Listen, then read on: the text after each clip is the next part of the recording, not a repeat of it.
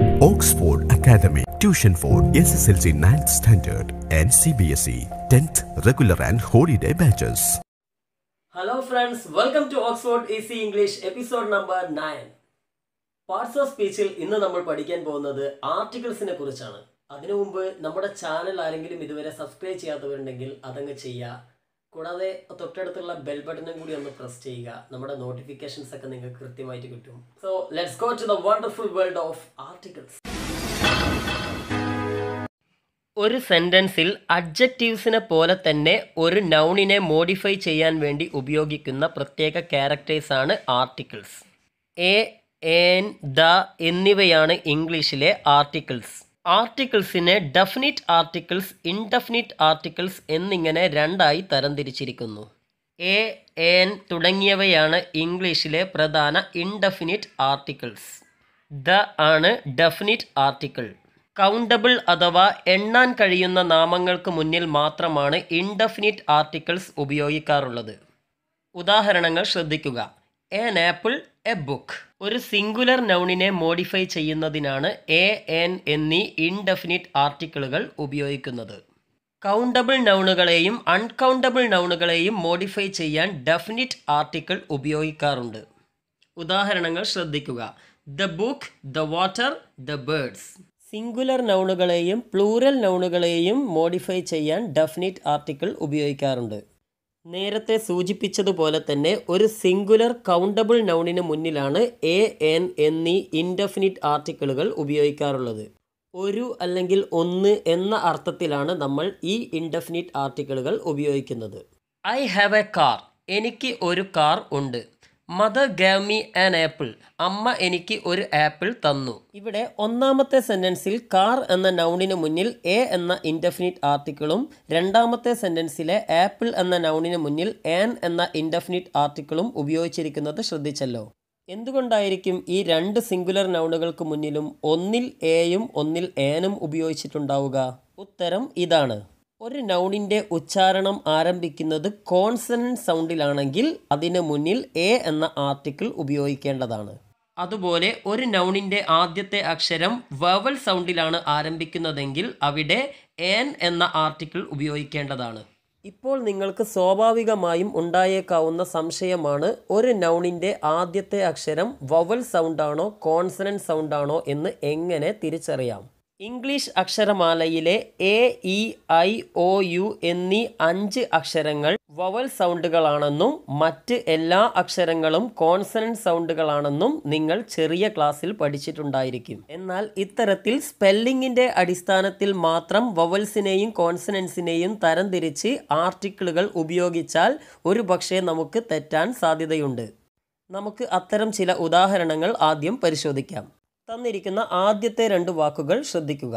Apple, book. ഇവിടെ apple എന്ന വാക്കിൻ്റെ ആദ്യത്തെ അക്ഷരം എ ആയതിനാൽ നമുക്ക് അവിടെ ഏൻ എന്ന വവൽ ഉപയോഗിക്കാവുന്നതാണ്. അതുപോലെ ബുക്ക് എന്ന വാക്കിലെ ആദ്യത്തെ അക്ഷരമായ ബി വവൽ സൗണ്ട് അല്ലാത്തതിനാൽ അവിടെ നമുക്ക് എയും ഉപയോഗിക്കാവുന്നതാണ്. അതായത് ആൻ ആപ്പിൾ, എ ബുക്ക്.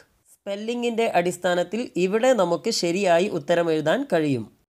എന്നാൽ അടുത്ത 2 വാക്കുകൾ ശ്രദ്ധിക്കൂ. അവർ, യൂണിറ്റ്. ഇവിടെ ഒന്നാമത്തെ വാക്ക് നമ്മൾ സാധാരണയായി ഹവർ എന്ന് വായിക്കാറുണ്ടെങ്കിലും ഇതിൻ്റെ യഥാർത്ഥ പ്രൊനൗൺസിയേഷൻ അവർ എന്നാണ്. അതായത് എച്ച് സൈലൻ്റ് ആണ്. അതുകൊണ്ട് തന്നെ ഹ എന്ന ശബ്ദത്തിന് പകരം അ എന്ന ശബ്ദമാണ് ഇവിടെ ആരംഭത്തിൽ വരുന്നത്. അതുകൊണ്ട് ഈ വാക്ക് ഒരു വവൽ സൗണ്ടാണ്. അതുകൊണ്ട് തന്നെ ഏൻ അവർ എന്നാണ് നമ്മൾ ഉച്ചരിക്കേണ്ടത്. ഇനി രണ്ടാമത്തെ വാക്കായ യൂണിറ്റിൻ്റെ ആദ്യത്തെ സ്പെല്ലിംഗ് യു ആണ്. ഇത് കാണുമ്പോൾ എല്ലാവരും യു ഒരു വവൽ സൗണ്ടാണല്ലോ, അതുകൊണ്ട് ഏൻ ഉപയോഗിക്കാം എന്ന് കരുതും. എന്നാൽ യൂണിറ്റ് എന്നതിന് നമ്മൾ ഉപയോഗിക്കേണ്ട യഥാർത്ഥ ആർട്ടിക്കിൾ എ ആണ്. ഏൻ അവർ, എ യൂണിറ്റ്. അതാണ് ശരിയായ രൂപങ്ങൾ. ഇനി എന്തുകൊണ്ടാണ് ഇങ്ങനെ വരുന്നത് എന്ന് നമുക്ക് നോക്കാം. ഇംഗ്ലീഷിലെ ഓരോ വവൽ സൗണ്ടിനും ഒന്നിലധികം ഉച്ചാരണങ്ങളുണ്ട് എന്ന് ആദ്യം തന്നെ മനസ്സിലാക്കുക. ഒരു വാക്കിൻ്റെ തുടക്കത്തിൽ എ എന്ന സ്പെല്ലിംഗ് വന്നാൽ ആ വാക്ക് അ, ആ, എ എന്നീ ഏതെങ്കിലും ശബ്ദത്തിൽ ഉച്ചരിക്കേണ്ടതാണ്. ഉദാഹരണങ്ങൾ ശ്രദ്ധിക്കൂ. അക്കാദമി. ഇവിടെ എ എന്ന സ്പെല്ലിംഗ് അ എന്ന സൗണ്ടിലാണ് ഉച്ചരിച്ചത്. ആർട്ടിസ്റ്റ്. ഇവിടെ എ എന്ന സ്പെല്ലിംഗ് ആ എന്ന സൗണ്ടിലാണ് ഉച്ചരിച്ചത്. ഏഞ്ചൽ, ഇവിടെ എ എന്ന അക്ഷരം എ എന്ന ഉച്ചാരണത്തിലാണ് ഉപയോഗിച്ചത്. ചുരുക്കത്തിൽ ഒരു വാക്ക് അ എന്ന ശബ്ദത്തിലോ ആ എന്ന ശബ്ദത്തിലോ എ എന്ന ശബ്ദത്തിലോ ആരംഭിക്കുകയാണെങ്കിൽ അതൊരു വവൽ ആയി കണക്കാക്കണം.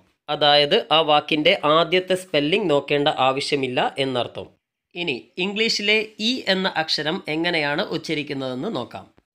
എ, ഇ, ഈ എന്നീ ശബ്ദങ്ങളിലാണ് ഇ എന്ന സ്പെല്ലിംഗ് ആദ്യം വന്നാൽ ഒരു വാക്ക് ഉച്ചരിക്കപ്പെടുക.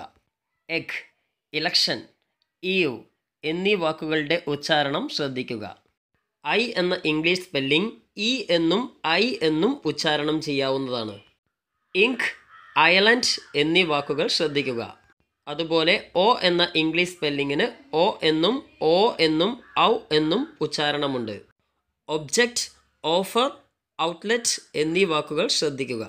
ഇനി കുറച്ച് കൺഫ്യൂഷൻ ഉണ്ടാക്കുന്ന ഒരു വവൽ സൗണ്ടാണ് യു.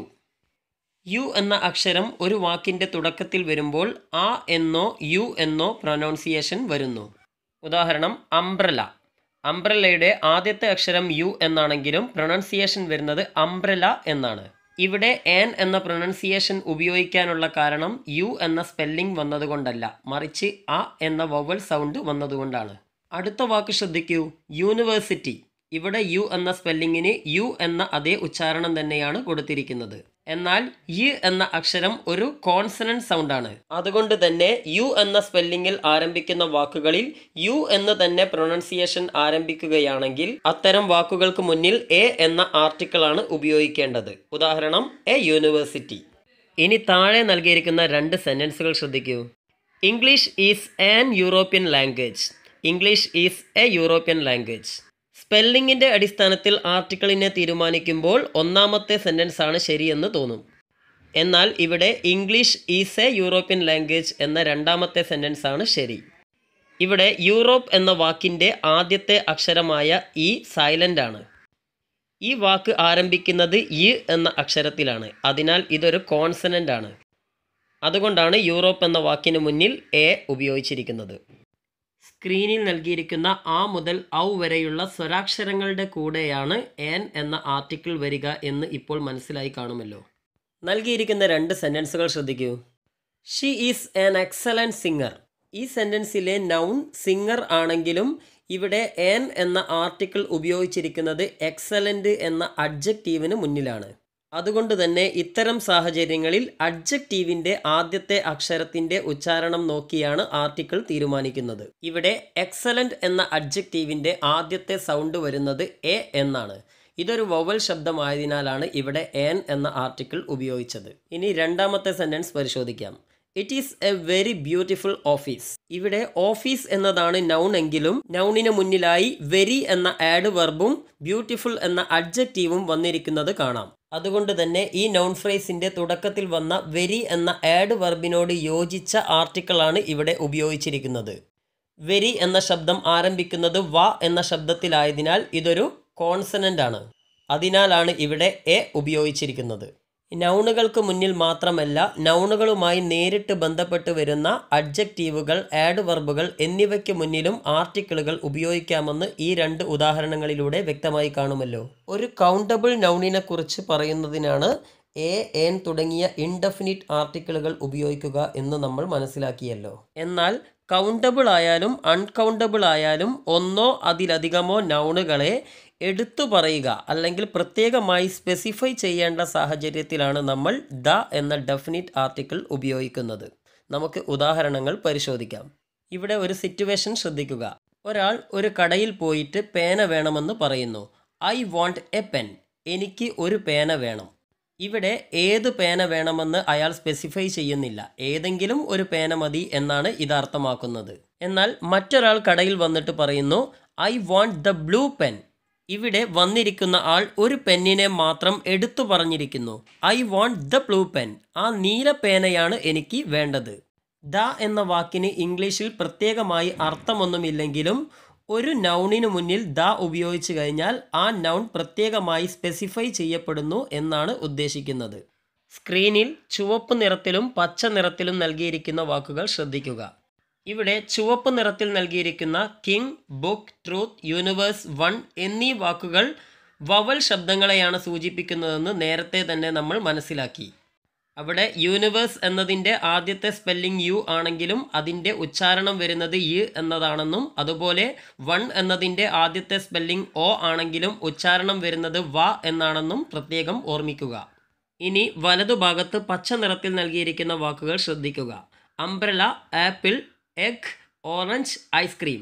ഇവയെല്ലാം വവൽ ശബ്ദങ്ങളാണെന്ന് ഉച്ചാരണത്തിൽ തന്നെ വ്യക്തമാണ്. ഇവിടെ ഒരു ഭാഗത്ത് കോൺസണന്റ് സൗണ്ടുകളും മറ്റൊരു ഭാഗത്ത് വവൽ സൗണ്ടുകളുമാണ് തന്നിരിക്കുന്നതെന്ന് മനസ്സിലായല്ലോ.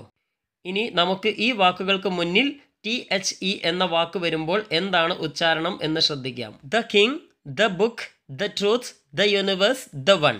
അതായത് ഒരു കോൺസണന്റ് സൗണ്ടോട് കൂടിയ നൗണിന് മുന്നിൽ THE എന്ന വാക്ക് വന്നാൽ അതിനെ ദ എന്ന് പ്രൊനൗൺസ് ചെയ്യേണ്ടതാണ്. വവൽ സൗണ്ടുകൾ എങ്ങനെ പ്രൊനൗൺസ് ചെയ്യുന്നുവെന്ന് നോക്കാം. The umbrella, the apple, the egg, the orange, the ice cream. അതായത് വവൽ സൗണ്ടോട് കൂടിയ ഒരു നൗണിന് മുന്നിലാണ് THE എന്ന ആർട്ടിക്കിൾ വരുന്നതെങ്കിൽ അതിനെ ദി എന്നാണ് പ്രൊനൗൺസ് ചെയ്യേണ്ടത്. തന്നിരിക്കുന്ന ഉദാഹരണങ്ങൾ ശ്രദ്ധിക്കൂ. I so a man on the street. ഞാൻ ഒരാളെ വഴിയിൽ വെച്ച് കണ്ടു. The man was A teacher. അയാൾ ഒരു അധ്യാപകനായിരുന്നു. ഇവിടെ ഒന്നാമത്തെ സെൻറ്റൻസിലെ മാൻ എന്ന നൗണിന് മുന്നിൽ എ എന്ന ആർട്ടിക്കിളാണ് നൽകിയത്. അതായത് അവിടെ മാൻ എന്നത് പ്രത്യേകമായി സ്പെസിഫൈ ചെയ്ത് പറഞ്ഞിട്ടില്ല. ഞാൻ ഏതോ ഒരാളെ സ്ട്രീറ്റിൽ വെച്ച് കണ്ടു എന്നാണ് ഉദ്ദേശിച്ചത്. എന്നാൽ രണ്ടാമത്തെ സെൻറ്റൻസിൽ മാൻ എന്ന നൗണിന് മുന്നിലായി ദ എന്ന ആർട്ടിക്കിൾ ഉപയോഗിച്ചിരിക്കുന്നു. അതിനർത്ഥം നേരത്തെ തെരുവിൽ വെച്ച് കണ്ട അതേ മനുഷ്യനെക്കുറിച്ച് തന്നെയാണ് ഇവിടെ പറയുന്നത് എന്നാണ്. അതായത് മുമ്പ് സൂചിപ്പിച്ച ഒരു നൗണിനെ വീണ്ടും പരാമർശിക്കേണ്ടി വരുമ്പോൾ അതിനു മുന്നിലായി നമുക്ക് ദ എന്ന് ഉപയോഗിക്കേണ്ടതാണ്. മറ്റ് രണ്ട് ഉദാഹരണങ്ങൾ ശ്രദ്ധിക്കുക. Father boat A big fish from the market. അച്ഛൻ മാർക്കറ്റിൽ നിന്നും ഒരു വലിയ മത്സ്യത്തെ കൊണ്ടുവന്നു. My mother cut the fish in to small pieces. എൻ്റെ അമ്മ മത്സ്യത്തെ ചെറുതായി മുറിച്ചു. ഇവിടെ രണ്ടാമത്തെ സെൻറ്റൻസിൽ ഫിഷ് എന്നതിന് മുന്നിലായി ദ എന്ന ആർട്ടിക്കിൾ ഉപയോഗിച്ചതിൻ്റെ ഉദ്ദേശം അച്ഛൻ വാങ്ങിയ മത്സ്യവും അമ്മ മുറിച്ച മത്സ്യവും ഒന്ന് തന്നെയാണ് എന്ന് സൂചിപ്പിക്കാനാണ്. My brother got A new car. എൻ്റെ സഹോദരന് ഒരു പുതിയ കാർ കിട്ടി. We went to Ooty in the car. ഞങ്ങൾ കാറിൽ ഊട്ടിയിലേക്ക് പോയി. ഇവിടെ ബ്രദറിന് കിട്ടിയ കാറും ഞങ്ങൾ ഊട്ടിയിലേക്ക് പോയ കാറും ഒരേ കാർ തന്നെയായതുകൊണ്ടാണ് രണ്ടാമത്തെ സെൻറ്റൻസിൽ കാർ എന്ന നൗണിന് മുന്നിലായി ദ എന്ന ആർട്ടിക്കിൾ ഉപയോഗിച്ചത്. ഒരു സെൻറ്റൻസിൽ ഒരു നൗണിനെ പ്രത്യേകമായി എടുത്തു പറയേണ്ട സാഹചര്യത്തിലും അതുപോലെ ഒരിക്കൽ പരാമർശിച്ച നൗണിനെ വീണ്ടും സൂചിപ്പിക്കേണ്ടി വരുന്ന സാഹചര്യത്തിലും ദ എന്ന ആർട്ടിക്കിൾ ഉപയോഗിക്കണമെന്ന് ഇപ്പോൾ വ്യക്തമായി കാണുമല്ലോ. ദയുടെ മറ്റ് ഉപയോഗങ്ങൾ എന്തൊക്കെയാണെന്ന് പരിശോധിക്കാം. ഒരു നൗണിനെ പരാമർശിച്ച് സംസാരിക്കുന്ന സമയത്ത് അത് കേട്ടുകൊണ്ടിരിക്കുന്ന ആളിനും ആ നൗണിനെ കുറിച്ച് അറിയാമെന്ന ധാരണ നമുക്കുണ്ടെങ്കിൽ അവിടെ ദ എന്ന ആർട്ടിക്കിൾ ഉപയോഗിക്കാവുന്നതാണ്. ഉദാഹരണം ശ്രദ്ധിക്കൂ. Let's go to the ground. നമുക്ക് ഗ്രൗണ്ടിലേക്ക് പോകാം. ഇവിടെ ഗ്രൗണ്ട് എന്ന നൗണിന് മുന്നിലായി ദ എന്ന ആർട്ടിക്കിൾ ഉപയോഗിക്കാനുള്ള കാരണം സംഭാഷണത്തിൽ പരാമർശിച്ച ഗ്രൗണ്ടിനെ കുറിച്ച് കേൾക്കുന്ന ആളിനും അറിയാം എന്ന ഉദ്ദേശത്തിലാണ്. തന്നിരിക്കുന്ന ഉദാഹരണങ്ങൾ കൂടി ശ്രദ്ധിക്കുക. Who is the chief minister of Kerala? കേരളത്തിൻ്റെ മുഖ്യമന്ത്രി ആരാണ്? The American president will come here tomorrow. American president നാളെ ഇവിടെ വരും. The sun is very hot today. സൂര്യന് ഇന്ന് നല്ല ചൂടുണ്ട്. ഈ സെൻറ്റൻസുകളിൽ ഉപയോഗിച്ചിട്ടുള്ള നൗണുകളായ chief minister, American president, sun തുടങ്ങിയവയെല്ലാം തന്നെ ലിസണർക്ക് അറിയാമെന്നുള്ള ധാരണ ഉള്ളതുകൊണ്ടാണ് അവയ്ക്ക് മുന്നിലായി ദ എന്ന ആർട്ടിക്കിൾ ഉപയോഗിച്ചത്.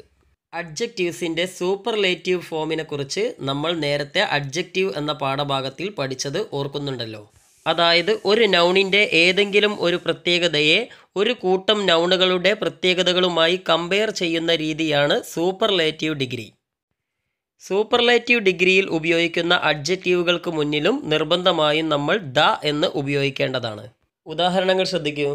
മാരി is the most beautiful girl in the class. ക്ലാസ്സിലെ ഏറ്റവും സുന്ദരിയായ പെൺകുട്ടിയാണ് മാരി. Giraffe is the tallest animal on earth. ഭൂമിയിലെ ഏറ്റവും ഉയരമുള്ള ജീവിയാണ് giraffe. This is one of the best moment in my life. എൻ്റെ ജീവിതത്തിലെ ഏറ്റവും നല്ല നിമിഷങ്ങളിൽ ഒന്നാണിത്. ഈ 3 സെൻറ്റൻസുകളിലും അഡ്ജക്റ്റീവ്സിൻ്റെ superlative ഫോംസായ most beautiful, tallest, best എന്നീ വാക്കുകൾക്ക് മുന്നിൽ ദ ഉപയോഗിച്ചിരിക്കുന്നത് ശ്രദ്ധിക്കുക. ചില രാജ്യങ്ങളുടെ പേരുകൾ തന്നെ പ്ലൂരൽ നൗണിലായിരിക്കും. അത്തരം രാജ്യങ്ങളുടെ പേരിനു മുന്നിലും അതുപോലെ യുണൈറ്റഡ് കിങ്ഡംസ്, സ്റ്റേറ്റ്സ്, റിപ്പബ്ലിക് തുടങ്ങിയ പേരുകളിൽ ആരംഭിക്കുന്ന രാജ്യങ്ങൾക്ക് മുന്നിലും നിർബന്ധമായും ദ ഉപയോഗിക്കേണ്ടതാണ്. നെതർലാൻഡ്സ്, ഫിലിപ്പൈൻസ് തുടങ്ങിയവ പ്ലൂരൽ ഫോമിലുള്ള നൗണുകളായതിനാൽ അവയ്ക്ക് മുന്നിൽ ദ ഉപയോഗിച്ചിരിക്കുന്നത് ശ്രദ്ധിക്കുക. അതുപോലെ United kingdom, United States of America, kingdom of Bhutan, republic of China തുടങ്ങിയ രാജ്യങ്ങൾക്ക് മുന്നിലും ദ ഉപയോഗിച്ചിരിക്കുന്നത് ശ്രദ്ധിക്കുക. ഭൂമിശാസ്ത്ര സവിശേഷതകളായ പർവ്വതങ്ങൾ, സമുദ്രങ്ങൾ, നദികൾ, മരുഭൂമികൾ, ദ്വീപസമൂഹങ്ങൾ എന്നിവയ്ക്ക് മുന്നിലും ദ ഉപയോഗിക്കേണ്ടതാണ്. താഴെ നൽകിയിരിക്കുന്ന ഉദാഹരണങ്ങൾ ശ്രദ്ധയോടെ വായിക്കുമല്ലോ. പ്രശസ്തമായ കെട്ടിടങ്ങൾ, സ്മാരകങ്ങൾ, കലാസൃഷ്ടികൾ, സംഘടനകൾ എന്നിവയ്ക്ക് മുന്നിലും ദ ഉപയോഗിക്കുന്നു. താഴെ നൽകിയിരിക്കുന്ന ഉദാഹരണങ്ങൾ ശ്രദ്ധിക്കുക. വ്യക്തികളുടെ പേരുകൾ, ഭാഷകൾ, രാജ്യങ്ങളുടെയോ സ്ഥലങ്ങളുടെയോ പേരുകൾ, കളികളുടെ പേരുകൾ എന്നിവയ്ക്ക് മുന്നിൽ എ ആൻഡ് ദ തുടങ്ങിയ ആർട്ടിക്കിളുകൾ ഉപയോഗിക്കാൻ പാടില്ല. താഴെ നൽകിയിരിക്കുന്ന ഉദാഹരണങ്ങൾ ശ്രദ്ധിക്കുക.